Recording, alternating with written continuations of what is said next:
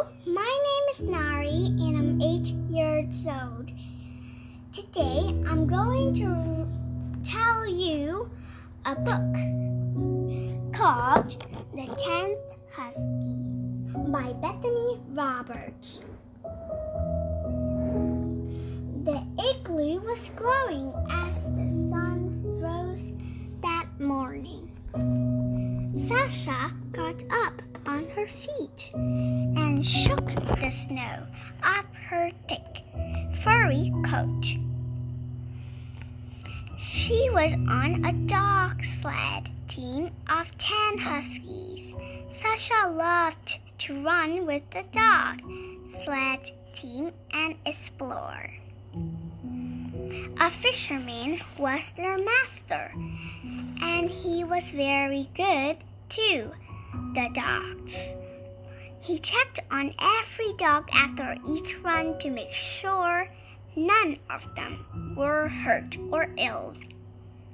At the end of every day, he gave all the dogs a bite of fish. "I must do something to thank the master," Sasha said. "Maybe I could find him the best fishing spot." The rest of the sled dogs were still sleeping, but Sasha crept off. When she came to the woods, she began her quest for the perfect fishing spot.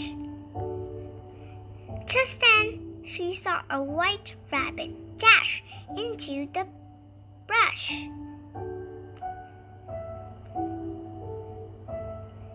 Sasha chased after it, and the rabbit ran even faster. They ran past trees and rocks topped with dusty snow.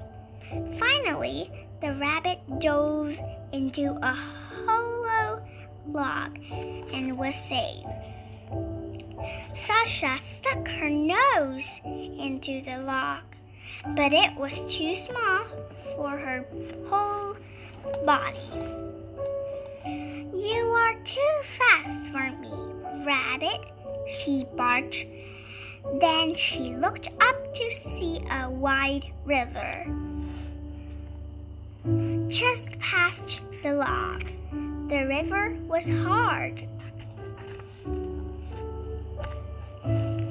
because ice had formed on the top. Out on the ice, there was a hole that had metal in the sun. "The perfect fishing hole," Sasha said with her fluffy tail wagging.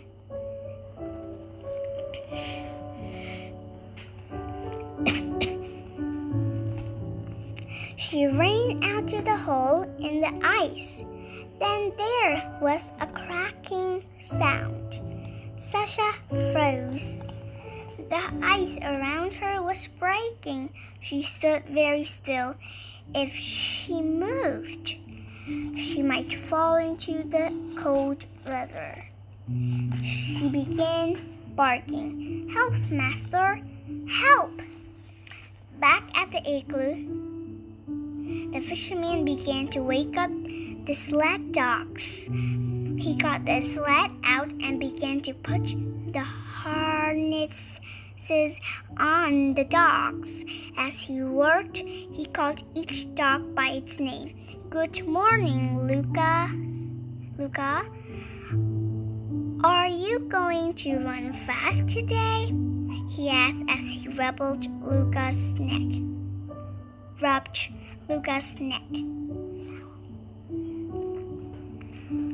Luca barked and wagged his tail. "Rocky, hello, old boy," he said. "Jet, Alec, we're going to find some good fish today." Then he stopped and looked around. He counted the dogs 2 more times. "Where's Sasha?" he said to himself. The dog stopped barking and looked at the master. Then there was a howl from far away. Old Rocky howled back. "That's her! Let's go," the master called to the dogs. The fishermen hopped on the sled. The dogs ran as fast as they could into the woods. They followed Sasha's cry until they came to the river. The master saw that Sasha was afraid to move. When she saw the master, she hugged her tail. She knew she should not have left the team. As the master started to walk to the ice, Rocky tried to go with him. The master turned and told the dogs to stay on the bank.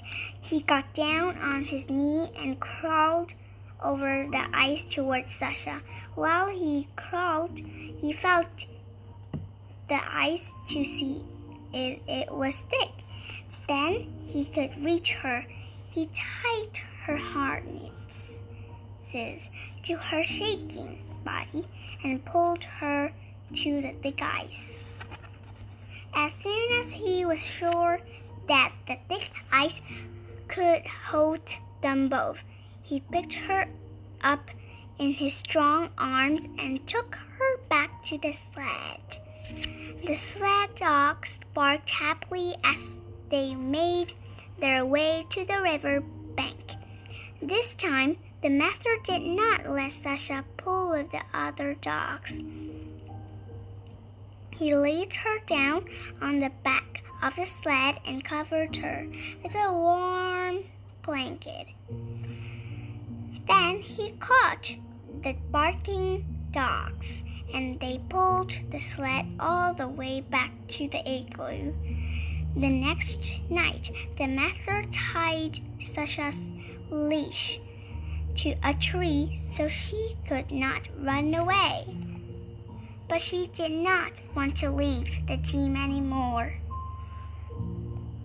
She was happy to be safe and back with her master. Goodbye. Thank you for listening.